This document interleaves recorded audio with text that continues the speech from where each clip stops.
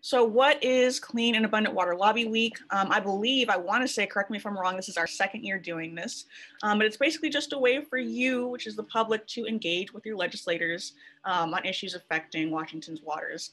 So how that works is Waterkeeper organizations and other just water-focused environmental organizations will come together and identify what pieces of legislation are really crucial for us to pass this year. And then we educate constituents, which is you guys, on the bills, which is this training here. And then we connect you with your legislators so that you can have your voice heard.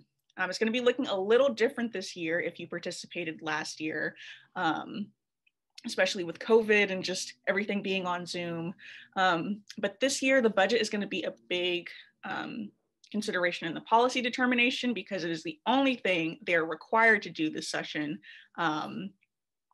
Their top priorities right now are, of course, COVID relief, and they're also really focused on racial adjusted budget and climate. And because this is the first virtual session, there are going to be fewer bills passed. And the reason that is that it's more accessible for people to join, which is great, but it means that the pace is slower and there are less bills introduced, and there's going to be less hearings for the bills. And this is also going to be a new experience for the legislative aides, the legislators, and all of us as well. This is the first time that the legislative session has ever been virtual. So this is a learning curve for all of us. So if you feel kind of lost, that is okay. We are all figuring it out. And this is just a throwback to last year. If you attended Clean and Abundant Water Lobby Week, we all gathered together and carpooled when it wasn't a public health crisis and went down to Olympia. And we had a really good time. We were able to meet with some legislators. That is Sharon Shoemake, and she's in the 42nd at the top. And then Senator Liz Lovelett. And I'm not sure who this is, but yeah, we had a really good time. Hopefully, fingers crossed, by next year, we will be able to lobby in person. So now we're going to go over an overview of the bills. So there are 4 bills we're focusing on this year, and that's going to be a ban on seabed mining. We want to see a plastics and styrofoam ban. There's going to be a gray water recycling bill and the Nooksack River adjudication funding. So we're going to start with seabed mining, and that is going to be presented by Twin Harbors Waterkeeper. So Lee, go ahead and take it away. All right, thank you, Destiny. This is Lee First, your Twin Harbors Waterkeeper. And I'm also here with Sue Jorger, my co-waterkeeper. So we are so excited about this bill. We have a really good feeling about it, and we're so glad you've signed up to help us with this.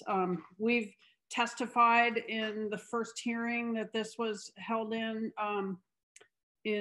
early January. And so, and we've been traveling, virtual traveling all over Western Washington, talking to groups about this, trying to raise the awareness of it. So, you know, the main reason that we want this bill to pass is it would cause a huge amount of harm. It would be devastating to aquatic life, and the damage caused would last for a very long time. You know, on land, we've figured out how to restore sites that we've ruined. You know, we have pretty successful restoration sites, but in the deep sea, we have no idea how to restore the damage caused. Absolutely no idea. And then another really important thing is seabed mining could worsen climate change by releasing carbon stored in the deep sea sediments. And so, yeah, so there's a whole bunch of other things here. It would, you know, the impacts could affect whales, southern resident killer whales, really valuable fish species, you know, salmon migrations. The activity is just very, it creates a sediment plume that blocks light, causes a lot of noise, you know, just a huge amount of damage. And I can, if anyone has questions about the damage, I can talk to you separately. It's just a devastating thing. Okay, next. So what the bill does, the main thing it does is it changes the law that currently allows for the Washington DNR to issue aquatic leases for hard mineral mining. So the DNR is the agency that would permit this type of activity in Washington state waters, and that is the extreme high tide to 3 miles out. So that's the zone we're talking about. Past 3 miles out, this bill does nothing. But it's really, really important to protect our nearshore waters. And this bill is pretty far-reaching. It includes the Washington coast, Grays Harbor, Willapa Bay, most of the Columbia River Delta. It also prohibits mining in the Strait of Juan de Fuca and the Salish Sea under the Shoreline Management Act. So the Shoreline Management Act would be slightly tweaked to prohibit this kind of mining. So you can see in number 3 here, hard minerals include metals and placer deposits, non-metallic minerals, gemstones, ores, gold, silver, copper, and so on. So that's really the gist of it. You know, this hasn't happened, you know, we haven't had this kind of mining. So we're kind of getting ahead of the game here, which is a lot easier than trying to stop it once it starts. And the state of Oregon banned this in 1991, and the state of California is also working on this now. So we have a good chance of stopping this hugely damaging activity on the whole West Coast before it starts. So really appreciate your attention to this, and I'm really looking forward to the meetings next week, and trying to keep it brief. So if you have any questions, fire away, I'll try to answer them. Yes, folks, if you have any questions, thank you, Sue, for that. That was great. If you have any questions at all, go ahead and drop them in the chat. We'll take a pause after every bill, make sure that we all understand, and we'll move on. So any questions? So who are the parties who are interested in defeating this bill? Oh, go ahead. Well, the only senator that registered con in the committee hearing was Honeycutt. And to be honest, I don't know much about him. I think there's a lot of momentum for this bill. I think, you know, we think it's going to pass. So, you know, I don't have any, I'm sorry, I can't answer that question. No, you're good. Somebody just wanted to see this slide one more time, looking at the harm. Oh. And don't worry, we're going to be sending all of these talking points, everything, and a recording of the presentation afterwards to folks. Well, oh, go ahead. I would assume that Erickson would be a con here. Do you guys have meetings with him set up? We do not have meetings with Erickson, no. Okay. All right, well, thank you for that, Sue. Okay, we're gonna move on here to the Plastic Pollution and Recycling Bill, and that is gonna be presented by me. So, some background on the Plastic Pollution and Recycling Bill. I believe that we lobbied on something similar to this last year, but the background is pretty self-explanatory. So polystyrene foam, AKA styrofoam, is made from finite, non-renewable natural gas and oil resources. Obviously, we don't like that. Plastic waste and styrofoam frequently end up as litter. It breaks down and does not readily biodegrade. If you have ever attended one of our beach cleanups or any beach cleanup at all, you know that you can pick up pounds of plastic in just a single outing, especially once it breaks down into microplastics. Microplastics are incredibly difficult to clean, if not impossible, but like incredibly difficult to clean and really costly. It ends up in the stomachs and gills of wildlife and fish. It can also end up in things like our table salt, in our beer, in our stomachs, which is gross. We don't want that. And then especially during COVID, when the usage of single-use takeout containers is higher than normal, we really want to be mindful and careful about how much waste we're generating. And we want to minimize that as much as we can. So what this bill does, oh, sorry, I'm on the wrong slide here.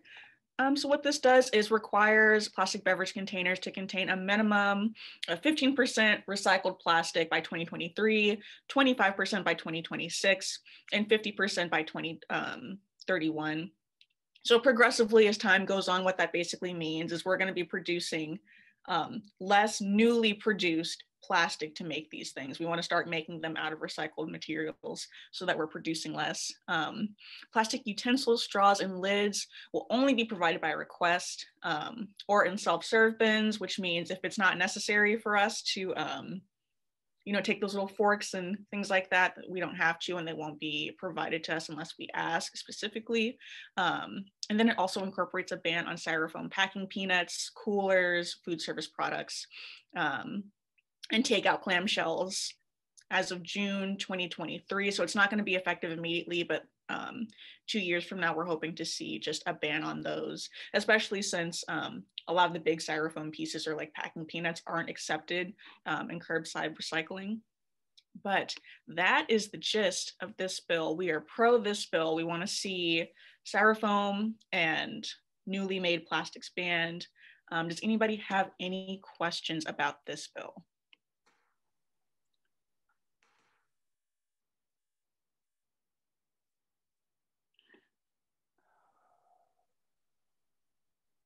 All right, we're looking good. Okay.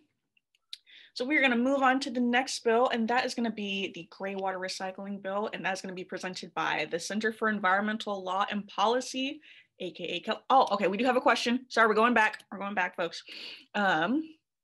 Is there a reason why you can't go to 25% earlier?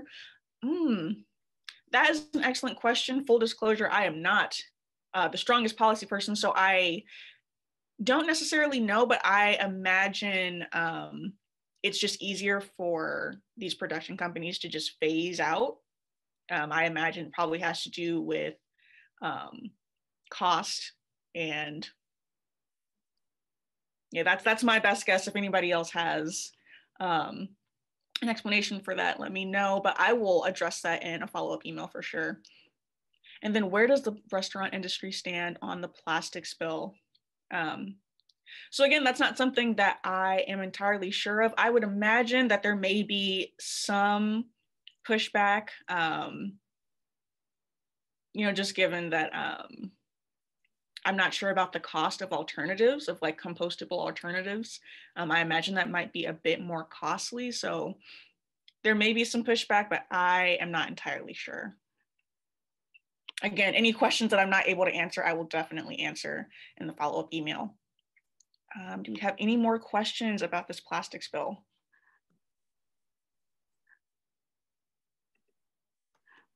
All right, moving along to gray water recycling bill with kelp.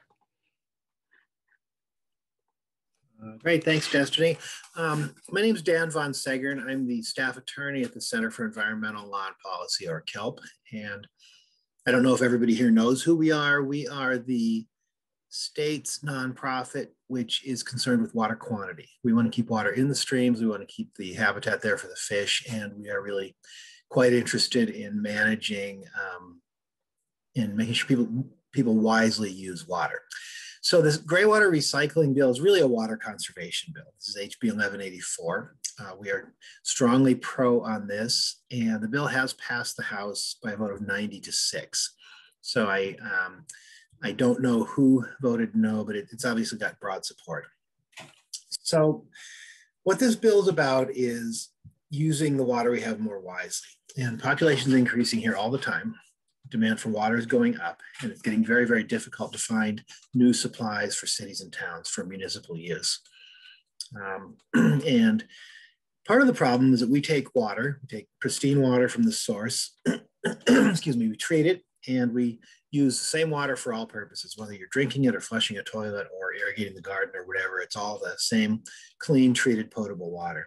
What this bill is about is taking water from that comes from plumbing fixtures or from rainwater, and also storm runoff, which has to be treated in some way anyway.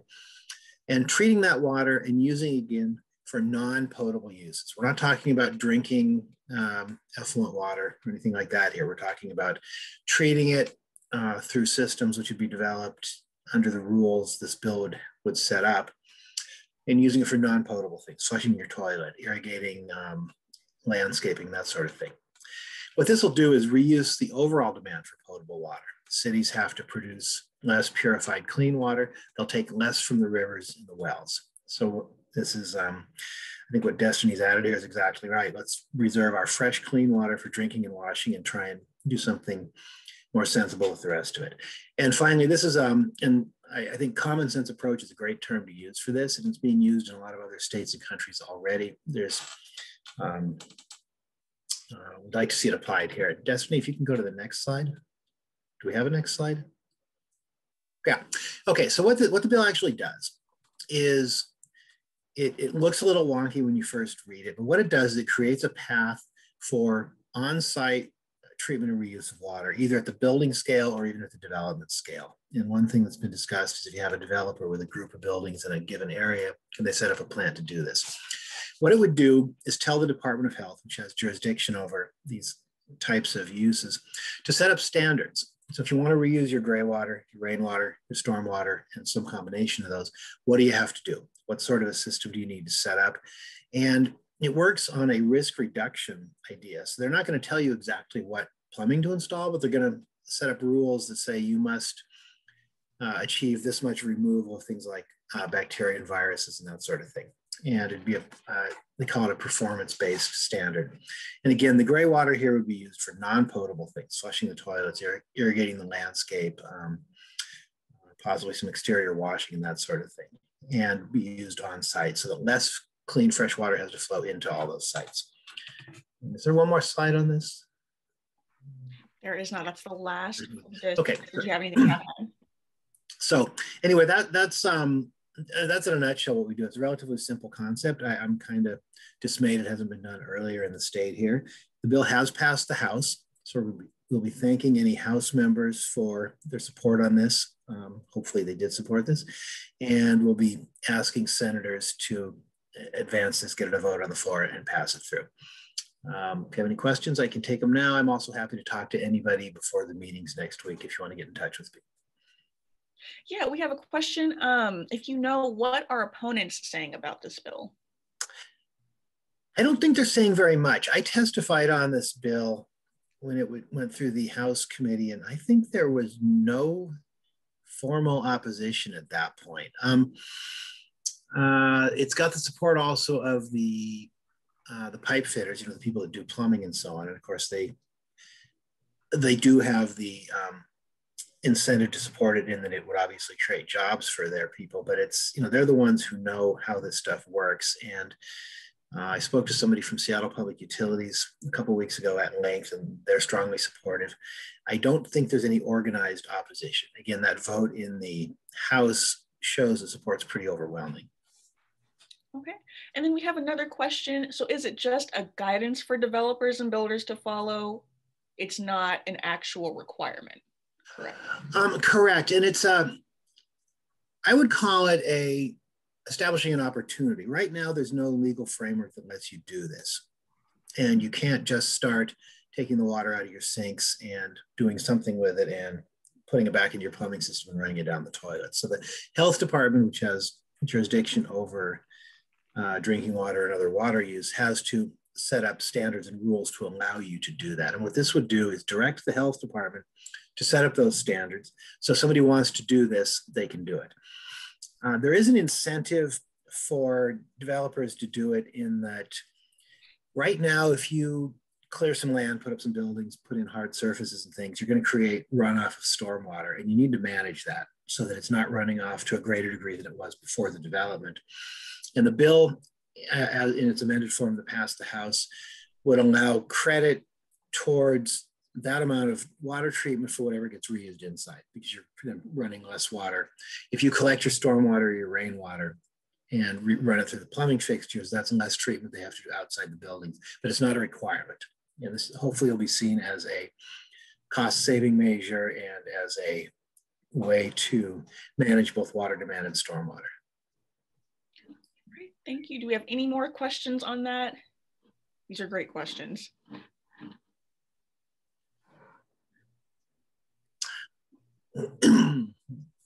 All right, well, let's go ahead and move on to the next bill, which is going to be the Nooksack River Adjudication Funding Bill, and that is also going to be presented by KELP.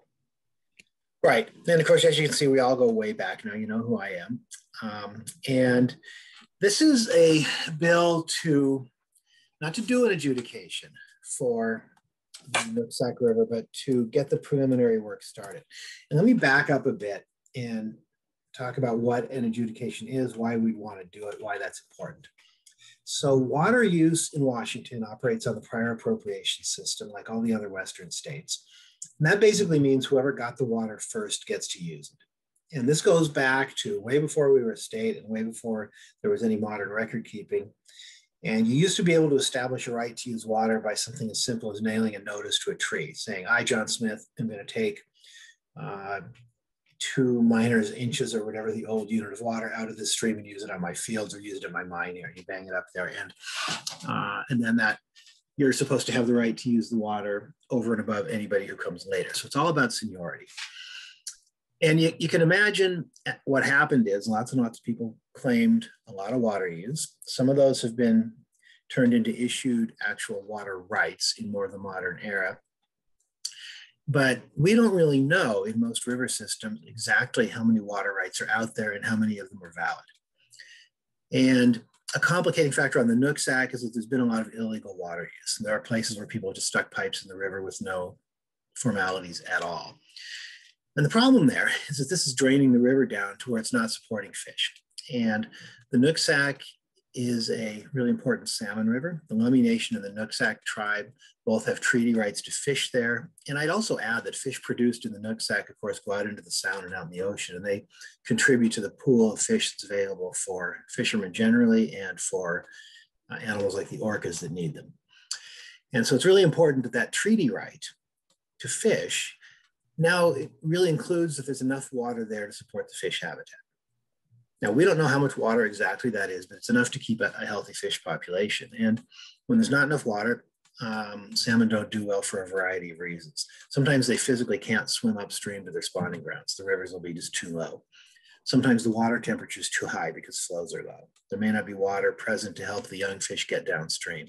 So if we keep draining these rivers, we're going to run into real problems with the fish. Right now, again, the Nooksack's, it's a little bit like the Wild West. And what the adjudication would do is clarify who has access to water, who has a lawful water right, how much water they're entitled to use, what their priority date is.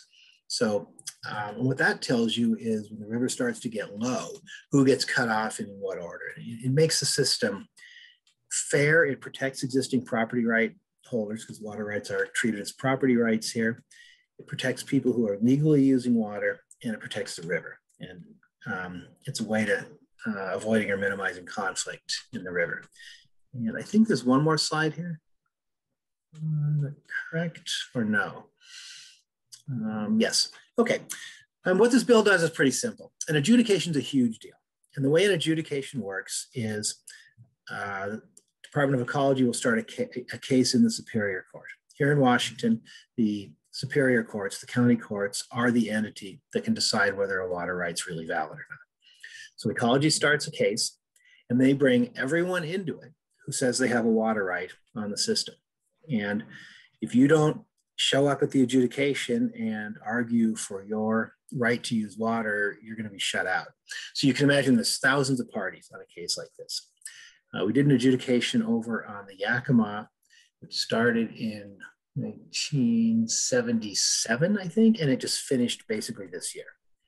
So these can be huge deals. A lot of effort, a lot of resources for ecology, some resources for the court. It's a big thing.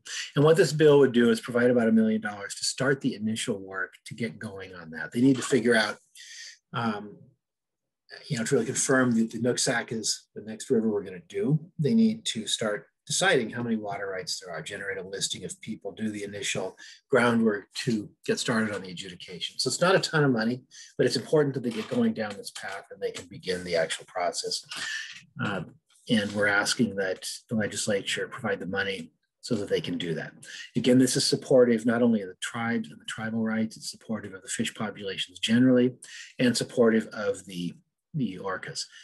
I see a question, how far does that 1 million go? How soon will they need to provide more? I don't know exactly the answer to that. My guess would be in the next budget cycle, they'd be looking for increasing funding to do this. Ecology is going to come up with a number of FTEs. They need to do the work, and there'll be other entities also that are going to need some money. I would imagine after this, if this is funded after this year's work, they'll know better what that'll be. But I would expect this would be at least a several $million process overall. Again, we're cognizant that this is a tough budget year. And I think it's fortunate that this is the year we're not asking for a ton of money to do this. Any other questions?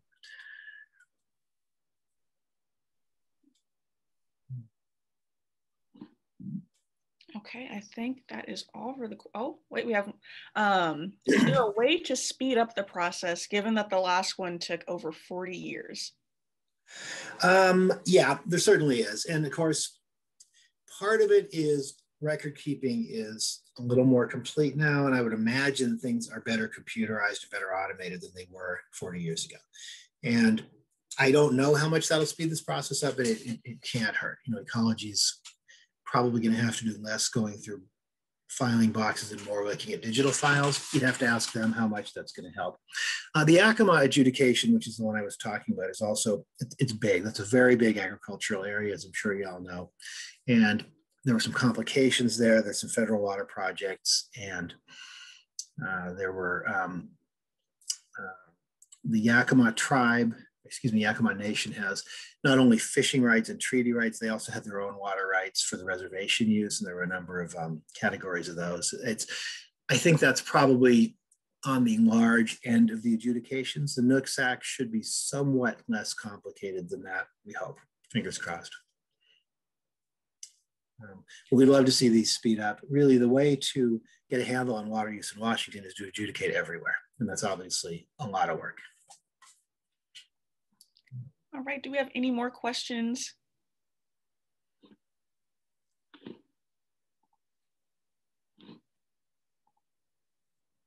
All right, sounds good. Hey. Again, don't hesitate to get in touch if you do have particular questions about all this.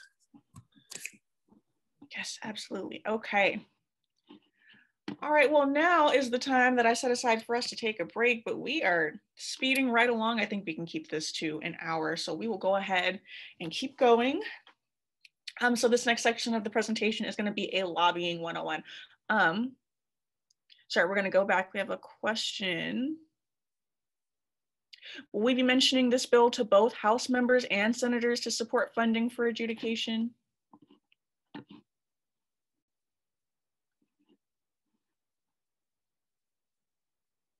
Dan, are you there? Oh, hey, I'm muted. Look at that and shut up. I believe without having seen any update, this still needs to be addressed in both houses, and we would be talking to both of them.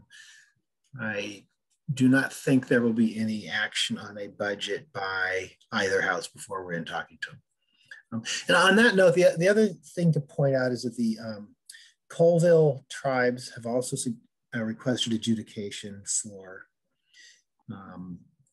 their part of Lake Roosevelt, which is part of the Columbia River behind Grand Coulee Dam. So you may hear mention of the Colville adjudication, and I believe that's in just about the same position as this one, funding-wise.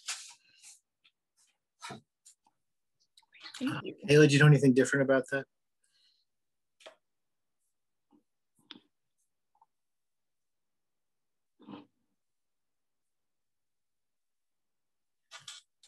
Not sure about the Colville. Yeah, let me look into that. But someone may mention the Colville. They may say, "Hey, what about the Colville?" So that's the other.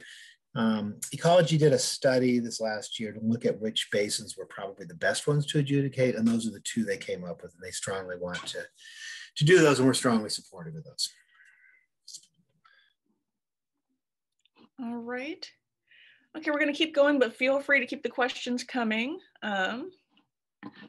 So this is the lobbying 101, and I know a lot of you have already lobbied before, and that is fantastic. You may be wondering why even meet with the legislators. Well, legislators need to see the human faces of key environmental issues. At any given moment, they could have a number of bills in front of them, and they may not necessarily be an expert in every single one of those bills. So if you come along and you're like, hey, this bill is really important and this is why, suddenly it's more on their radar and they're like, okay, let me pay attention to this. It shows that you and the other constituents are watching and will hold their votes accountable. As their constituents, you hold a lot of power. Obviously, these are our elected officials, and they know that these are the people who are voting for them. So once you go and meet with them, you're no longer just a number or a nameless constituent. You are here and you're like, I'm a voting constituent, and these are the things that are important to me, and you are my elected official, obviously politely, but and on that note, you can vote, or you as their constituent can influence where they stand for every reason I just mentioned. Okay, so how to be an effective advocate. So you're going to want to stay on message when you're meeting with your legislators. I know that some folks can be a bit long-winded and be like, oh, and also this, and also this, and also this, but we really want to make sure that we are staying focused on the 4 bills that we mentioned before. So make sure that you read through your one-pagers, run over them with your team. We're going to be having a prep session prior to these meetings. So you'll be able to kind of go through it. You're going to want to share your story, which honestly I think is the most important part. This is what grabs legislators and what stays in their minds and on their hearts. After a bunch of meetings, not everybody's going to remember all the details and the facts that you spew out at them, but if you have a personal story, then those are the things that tend to stick out. Lobbying isn't necessarily about, it's about getting the bill in front of them and getting the facts in front of them and why they should support it. But even more than that, it's like telling your own personal story and why it matters to you. And then you're going to want to make sure that you get a yes or a no. I know that in the heat of the moment, especially if you've never lobbied before, you can get nervous and kind of forget oh, I need to make sure that I ask, will they support this bill that we're talking about? But make sure that you ask if they're going to support the bill. And even if they try and kind of give a runaround, or if they waffle, that's okay. Just we'll follow up with them in about a week or so to check on it. But you do want to make sure that you ask if they will support the bill. So how to be an effective advocate in your lobby groups. So again, you're going to want to prepare, look over those one-pagers, make sure that you, practice your story and what you're going to want to say. There are typically roles in lobbying. So you have your leader and your facilitator, and that is already determined in your lobby groups. Every group will have a leader and a facilitator. There's going to be a note taker who's taking notes on what's happening. And then the storytellers, which hopefully most of you will be, which is, this is why this bill is important to me, and this is why I care so much about it. Especially when it comes to lobbying, it's really easy to send out a tweet or send an email, but you in particular have decided I want to meet face-to-face with these legislators, and you want to do that for a reason. You're obviously very passionate and you are really invested. So you want to tell that story. The timekeeper, which will most likely be your facilitator, is just there to make sure that we are keeping time, everybody has a chance to speak. And then the asker, it can be helpful, again, just to have one person designated to be can we count on your support for this bill? And then again, practice, try and keep it short. We may have several people in a meeting, and we want to make sure that everybody gets a chance to speak. So try and keep it under 2 minutes. And just practice. You want it to be organized and smooth. And yes, just make sure that you're able to identify everybody in the Zoom. So these are some tips for lobbying, and we're going to give a more in-depth, you'll receive a PDF with these lobbying tips and more. Dress is business casual, at least on the top. business casual. We want to show that we're serious. Don't worry about putting on like a full suit or anything like that, but you do just want to make sure that you look presentable and ready to meet your lawmakers. Be mindful of your background and your noise now. With everything being on Zoom, like it's understandable if you can't control the noise. Just make sure that you're muted when you're not speaking so that noise isn't getting picked up, and just be aware of your backgrounds. And yeah, I'll just say that.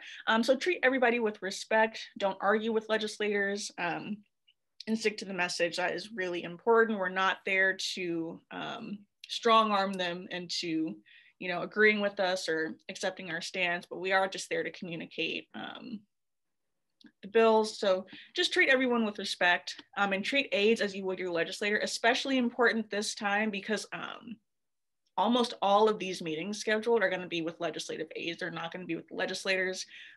This upcoming week is a really busy floor week, and a lot of folks couldn't make the actual meetings, but we're going to be meeting with the legislative aides and then just leaving behind like a brief one-pager so that they have everything they need. So again, you're going to want to keep it short, 2 minutes or less. And the group lead, your facilitator, most likely, or whoever speaks first, you just want to make sure that you identify yourself as a volunteer with Clean and Abundant Water Lobby Week, which organization you're with. So if that's Resources or Twin Harbor or KELP or whoever recruited you, and thank them for making the time to meet with you. So those are just some lobbying tips. And again, if you have any questions at all during this, feel free to drop them in the chat.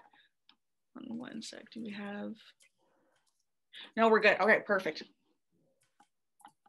All right, so now we're gonna take a peek at the lobby schedule so far.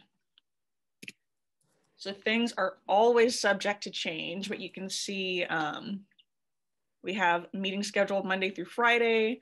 You're going to want to look for your legislative district. If you don't see your legislative district, that's totally fine. It could be that your facilitator hasn't gotten the info to me yet, but it's most likely taken care of. But this is just so you can kind of see the schedule that we have.